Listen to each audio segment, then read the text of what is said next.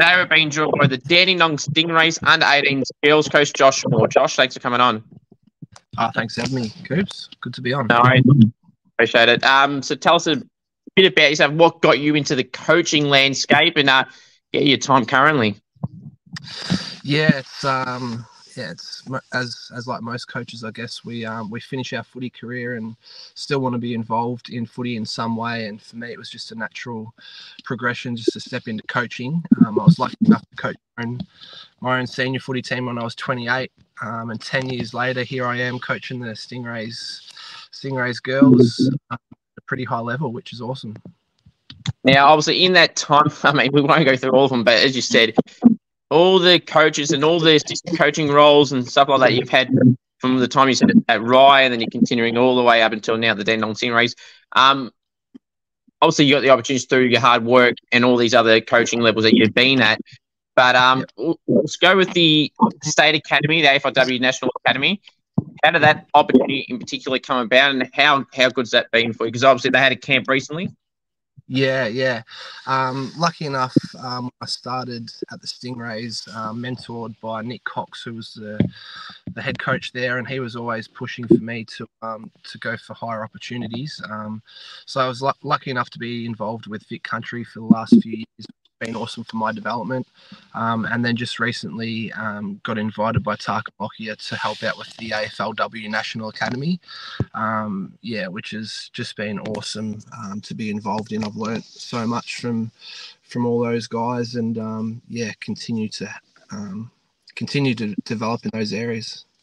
That's good. So how was that camp in particular last 2 weeks ago now at Icon Park at GMHB? How was that those weeks for the girls, and how good was it to see really the best of the best of this year's draft crop already early? Yeah, I sort of knew going in that it was going to be a pretty strong crop of girls, but literally blown away how talented they are. From a coaching point of view, we sort of went in with a few themes, and the girls picked it up straight away. And yeah, pretty excited to continue on the work with those girls throughout the year. I think there was 23 girls in there, and each and every one of them showed how good they were in the 3-day camp. So it's going to be exciting to be a minor part of their journey, and can't wait to watch them play a few games throughout the year. That's good. So who were some standouts that you feel in those 23 that stood out to you and maybe impressed you more than what you obviously know the would, but like you're like, gee, they're really good? Yeah, mate, I could literally name all 23. They are. There's no weak links in there, but to name a couple, I mean, Ash Centra certainly stands out for me. I've done a bit of work with her at Vic Country. She's from Gippsland Power. Yeah. She's just a natural athlete. She's and her footy stuff is through the roof. There's a couple of Oakley Charger girls, Emma McDonald and Sienna Tallaridi. They stood out at the camp. Sophie from Sandy was also quite good. And then from the interstaters, I thought Zippy Fish is a really well-balanced player, really exciting player to watch. So there are a couple of names for you. And so you obviously been in the Vic Country side of things as well. Who are some players in the last few years or that you've picked up recently that you expect to see how they go in their AFLW journeys, and some people that are in that category for this year's draft? Yeah, so I did the forwards at Vic Country last year. We were lucky enough to get a few forwards drafted. So Lila Keck and Chantal Mason are two that spring to mind straight away. They just love their footy, live and breathe it. So I'm really excited to watch those two develop at the next level. And then coming through this year, obviously Ash Centra. There's a couple of Stingray girls and Ellie Simons and Zoe DeZanko that I think are going to have good years. And Sarah Howley from Geelong is another one to keep an eye on. Sure. Now, obviously, the Dandenong Stingrays has been the coach the last few years at least. How's that opportunity, or how's that role been for you? Obviously, you mentioned all these roles that you've been assisted in, and then to be the big dog, if you will, at the Dandenong Stingrays and have some success stories this year. Those 3 girls get drafted this year. Yeah. Well, that's sort of what makes me tick, I guess, getting the girls to the next level, whether that's AFLW or VFLW. That's what sort of drives me to keep going back to coaching, to see the girls get to the next level. But from a personal coaching point of view, yeah, it was my first year last year and my second year this year. But I think for all the coaches out there is just to stay patient. I was an assistant coach with Coxie at the Stingrays for a good 5 years. So I think just to stay patient with your coaching, you never know where it can lead you. And it's served me really well to be patient. That's for sure, exactly. Patience is a virtue, they say. Now, obviously, obviously, you mentioned you've been the full-time coach of the Dandenong Stingrays, but obviously, as a time you mentioned, you've been an assistant there as well. Who would you say some of the draft success stories at the Dandenong Stingrays, whether it's someone from this year or in the previous years? We're pretty lucky at the Stingrays that we've got a pretty good breeding ground. We get, Coxie's had some good success getting players drafted, but I started off in the boys program, and in my first year, Hayden Young was one player that got picked up pretty high, and the standards that he set for the rest of the group sort of blew me away. So Youngie was an absolute professional, and then Judson Clark and Connor McDonald sort of followed in his footsteps as well. There are a couple of names that spring to mind. And in the girls' space, I think, there's probably two, Charlie Ryan and Amber Clark. They came through and just absolutely dominated under 18 level. And I think they're going to have big careers in the AFLW. Sure. Now, you mentioned there Hayden Young in the men's side of thing, and what a great story he's been. Obviously, a top 10 pick, I think he was, or around that mark, and obviously been a gun half-back for Freo. Now, obviously, he's transitioning into the midfield role. Did he have that role at the Stingrays, and how do you think Hayden would go in that type of role? Yeah, so he was. I was the midfield coach at the time, and he started off the season as a half-back. But he ended up the season as a midfielder. He's a player that can literally play anywhere, and because he's got such a damaging kick, we loved him off half-back. But he uses leadership and professionalism. So his work through the middle of the ground for us took us to the next level and took us into finals. So I've got no doubt with Freo this year transitioning into the midfield, he's well and truly ready to go, and I think he's going to have a huge year. I think he's if he hasn't had a breakout year already, I think it'll be this year. It could potentially be an All-Australian as a midfielder. Absolutely, that wouldn't shock me the way he's started his career pretty smooth and cruising, doing very well. And if he can keep going that level and more, I agree. He'd be an All-Australian conversation for sure. Who are some girls that are in that 18s this year for Dandenong Stingrays? So there's someone that keep an eye out on, and someone that you may be getting drafted when they come at the end of the year. Yeah, we've got the two girls in the National Academy, obviously Ali Simons and Zoe Bazanko. So they had great years as bottom ages last year and have earned the right to be National Academy members. But a couple of players to look at for in addition to that would be Gemma Reynolds and Kayla Dalgleish. There are a couple of small, zippy forwards that have been dominating on the track. So I'm looking forward to seeing how they perform this year. And a couple of bottom ages in Matilda Argus and Charlotte Gilmore. As I said, they're bottom ages, but I think they've set themselves up to have a good year this year. And hopefully at their top age year next year, they can go to the next level again. Sure. And you mentioned Gemma Ramsdale, obviously, there before, and obviously she was someone that was eligible this year. So what do you say to players like Gemma or anyone in that position, where they're in their draft year, they unfortunately don't get picked up? How do you try to help motivate them, to keep pushing, say it's not over, especially if all these new avenues are getting picked up mid-season, injury replacements, etc.? Yeah, Gemma Ramsdale was an absolute beauty for me. She was our captain at the Stingrays, and very unlucky not to find herself on an AFLW list. But she's been training with Collingwood in the VFLW. She's not one that's going to give up. She'll continue to chase her dream, and I've got no doubt with her determination that one day she'll make it. Sure. Now, obviously, her good friend, Michaela Williamson, obviously got drafted to Hawthorn, Meg Robinson, obviously to Carlton, and Sophie Butterworth to Hawthorn. What's some words you got on those three girls in particular, and what type of players they'll bring to those clubs they're at? Yeah, I was a little bit staggered to see Mickey Williamson drop so low in the draft to 17. I was sort of expecting her to go in the top 10. So I think Hawthorn got an absolute steal with her at pick 17. I think she's ready to go this year. I think she'll play on the outside, on the wing or half back for Hawthorn AFLW this year. But as her body matures, I think she's going to be a top liner at the AFLW level, just with her running capacity and just her, just the way that she does things. I think she's going to be a star. Meg Robertson, she's obviously got the basketball background, so she moves through traffic really well. Once again, I think Carlton got a steal with her so late in the draft. She'll probably take a little bit more time to mature. Just the position that she plays as an inside mid half forward, it's probably a bit tougher for those players to step in straight away. And then Sophie Butterworth at Hawthorn as well. She's a tall forward that she was outstanding for us at Stingrays level. But like Meg being a tall forward, the position that she plays might take a little bit more time to develop than Mickey. But once she's up and running and she understands what it takes, I think there's no ceiling for her.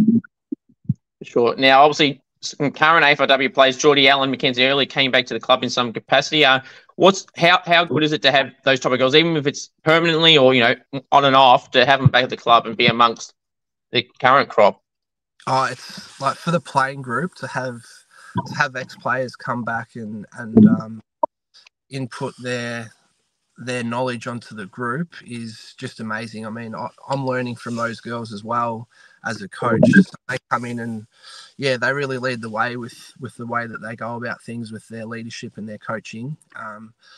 Mac and Charlie are two that are sort of in a fair bit. And then Geordie Allen from Collingwood AFLW, she's been outstanding with her leadership as well. So we're so lucky at the Stingrays that we get these players to come back and want to give their time. They do it voluntarily, like not getting paid. It just shows the character of the girls. For sure. Now, this year, obviously, with the drop, I know it's still a fair way away, and obviously there's all these academies, so positions could change. But if you were to, so who are some top contenders overall from any state, any of the teams they feel will be up there in the draft when we talk about it in 9 months' time? You mean like who's going to be at the top end of the AFLW draft? This draft of this crop that's going through now in the under-18s levels. Yeah, I don't think it's out of school to say that it's probably one of the best drafts that we've seen since the intake of AFLW. So I think clubs will be scrambling to try and trade up and get some top end picks because I think the top 10 are going to be outstanding. But obviously Ash Centra for me is probably a bit of a standout. I know Indy Rashid from SA's rated really highly. So is Havana Harris from Queensland. So those three girls could easily go really high. But in saying that, I think development certainly is not linear. So there's going to be players that will pop up and stand out from nowhere. So at the moment, Ash, Havana, Indy, Zippy are sort of at the top of the tree. And Emma McDonald's another one in that conversation. But I think there's going to be girls that that develop throughout the year and that will put their hand up as well. So it's going to be a pretty exciting year in the women's space in terms of drafting and recruiting. And I know speaking to the recruiters in the AFLW, they're pretty excited about the crop as well. Sure, and I mean, even this year's was pretty good. If you just look at Port Adelaide alone, they got, Lauren Young, Sinead Goody, Piper Window, Molly Brooksby, Alyssa Brooke, to name a few. All those girls, probably in an open pool, if, there was all normal, you would have probably all those girls, if not most of them, in the top 5, really. They just dominated Piper, Loz, and Goody in particular. Yeah, they South Australia were really, really strong last year. I think they're going to be strong again. In terms of states, I think Queensland is one state that are doing things really, really well and producing lots of top end talent. So, I guess it's always been sort of a Victoria centric sort of draft, but the national game is live and well, and Queensland are giving us something at Vic Country to chase this year. Sure. Who would you say is some players that are kind of flying under the radar at any of the under 18 levels teams that you've seen or heard of? They're kind of flying under the radar a little bit. They're not getting talked about as much as those top echelon names that we've mentioned already, and that there is as well. Yeah. It's a good question. It's probably a hard one for me to answer, to be honest, mate. We haven't played any games, and the girls that I've been working with at national level have probably already made a bit of a mark for themselves, so they're probably not flying under the radar so much. So we'll probably have another chat mid-season, mate, and I'll probably have some more answers for you. No, sounds good. Do you do any particular type of drills at training at Stingrays in particular that you like to implement? Like there's a drill that you like doing every single session? Yeah, we're sort of just the way that I've set up training for the girls this season is we train in blocks. So to give you a little bit of insight, this week was our first week back. So this week our block was team attack. So everything that we did in training was based around how we want to attack the game and around our offense. And then when the girls come in next week, it'll be team defense. So all the drills that we do next week will be based around pressure and just the way that we defend the field.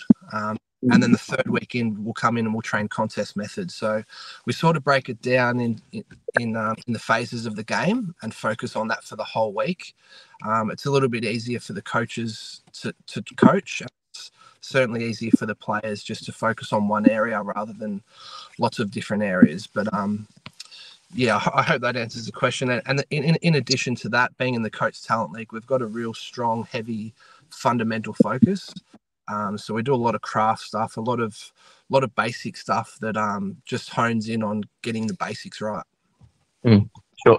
How do you find the time to balance the fun and seriousness in training sessions? Obviously, you've got to be serious, and some people say you got to have a little bit of fun. How do you balance the two? Yeah, it's a good question, because we only get the girls for 2 hours on a Tuesday night, 2 hours on a Thursday, so we haven't got them for a long time, and within that time, strength and conditioning coaches want a piece of them, and wellbeing coordinators want a piece of them, and they get pulled left, right, and center. And then obviously I'm trying to teach them the fundamentals of the game. But yeah, you're right. We really do try and put some fun into it as well, because it can be pretty full on for the girls. So that was one thing I think at the National Academy that Tarkham Lockyer did really well, was allow the girls time to have lots of fun, to make it enjoyable. And I think that's the best way to get the best out of the girls. For sure. Is there anyone in particular that comes to mind that loves the limelight, the attention of the camera at the Stingrays or the Vic Countrysides that you've been a part of, or the AFLW Academy? They can't get enough of the camera, and they know exactly where it is to over celebrate something or just do something not out of the ordinary, but they know where it is and they play it up a bit. Yeah, I'm laughing because it's everyone that's worked with her will know that it's a Stingrays girl. So she's in the National Academy and the Vic Country Academy and at Stingrays, and she's a very outgoing sort of character, and she does certainly bring the fun to all those programs. Her name's Ali Simons. Really enjoy working with her.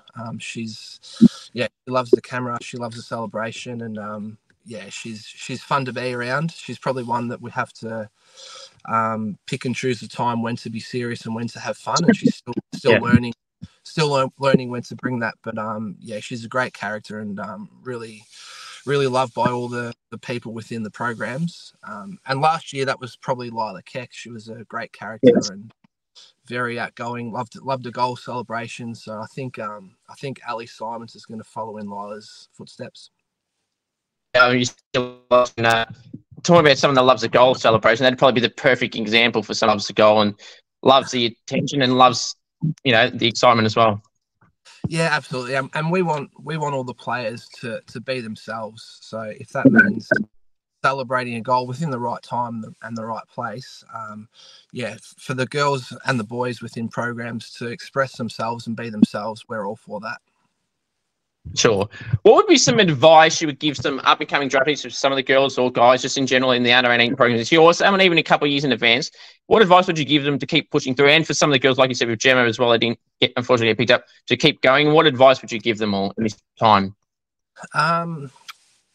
There's a little bit of advice, but probably the main one would just to have a little bit of balance in your life, because obviously a lot of the players come through are doing year 12. And they've got lots of things happening outside of footy. So I think it's important to have the balance between school, football, and then family life, friends life. So don't put all your eggs into one basket, whether that's footy or school. Sort of make sure you've got a balance of everything, so you're not burning out. And I think that's one message that we preach at the Stingrays really well, is for, if a player needs to have a night off because they've got some schoolwork, that's totally fine. Or if they've got a family dinner that they need to go to, have the night off Stingrays and go and do that. So to have that balance, I think, is super important. Yeah, definitely. I mean, you need that balance, so you don't get burnt out, as some people would say. So that's a good way to go about it. Who would you say has got the best kick at the club? At the Stingrays? Yeah. Oh, there's a bottom age girl. I hate singling out one because we've got quite a few, but there's a bottom age girl. Her name's Evelyn Connolly. She's an elite kick on her right foot. She's working on her left as well. But yeah, I think every time the ball is in her hands, as coaches, we're pretty happy. It's good.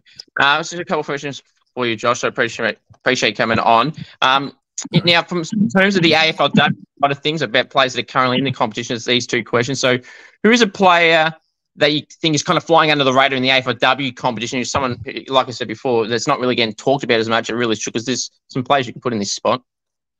Yeah, it'd be hard for me not to go past the Stingrays girl that I've coached. So the first one that comes to mind is Mac Erdley, and she's one of our coaches at the Stingrays as well at the moment. But I've sort of watched her play over the last couple of seasons. She's been playing as a key back at the Hawks, and she's been playing on some of the best players and doing her job really well. So I think for a 19, 20-year-old girl to be doing that is pretty huge, and it probably doesn't get spoken about a lot. And I've got no doubt in the next couple of years she'll continue to beat her player, but also show a bit of offensive flair. So I think Mac Erdley is going to turn into a superstar of the AFLW. I agree. I mean, key defenders. This is another question I was going to actually add. Do you feel like, just in general in the AFLW and AFL, where do the defenders deserve their own official title of an award? Like, obviously the Coleman is obviously directed towards forwards and the Brownlow. People just will keep saying it's not a midfielder's award, but it basically is, and Ruckman is starting to get recognised in that category. Do the defenders need their own official title as well? Yeah, it's a good question. Like, maybe, but I think internally within clubs, within the four walls, they certainly do get recognised. Like in our reviews, it's not just a midfield review.